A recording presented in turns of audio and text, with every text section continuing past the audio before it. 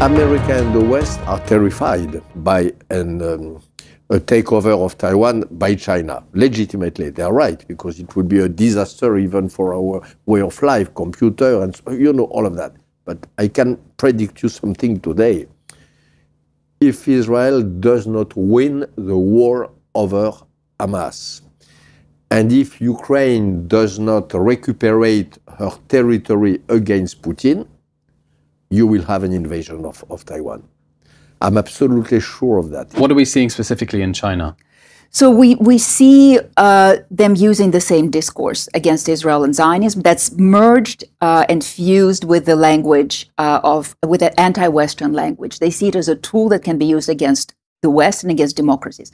Now I just want to say that it's important to understand that states like this can't create the problem. What they do is they see the problem that exists, right? They look at a democratic society and they see, well, there are problems here, or you can apply a little bit of pressure and you will create a disturbance there.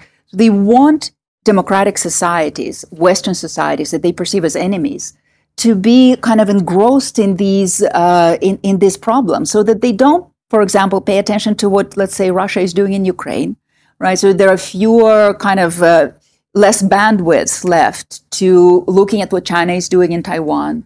So it becomes very much a tool of political warfare.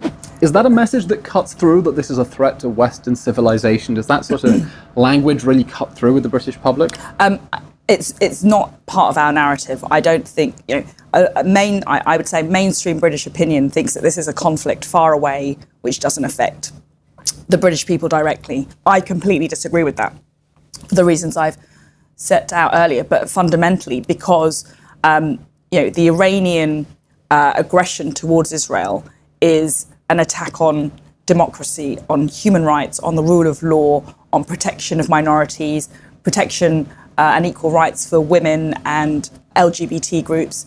That's what Israel represents, those Western values. If these Iranian regimes and Islamist groups win, we have lost a beacon of democracy in the region.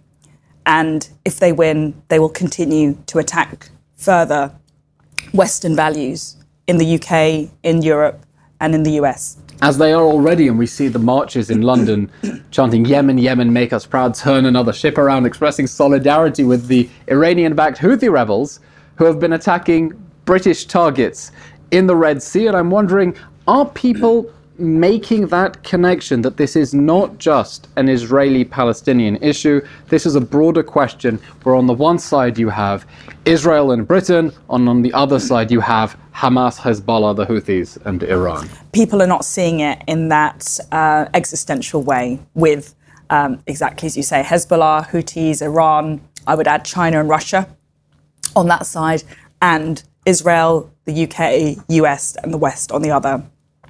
Extremism versus civilization, barbarity versus humanity. People are not seeing it along those lines, but that is exactly what we're dealing with here. So this is a broader battle for our values.